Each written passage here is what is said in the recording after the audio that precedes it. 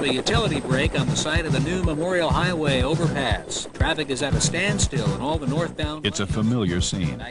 A construction crew strikes an underground utility, a facility not discovered during the design and planning stages. And although it was inventoried as construction began, the precise location of the utility was badly misjudged. Such an error can be costly.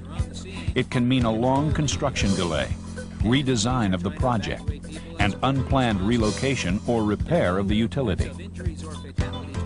It can afflict the surrounding residential and commercial communities, restricting travel and making it difficult to do business.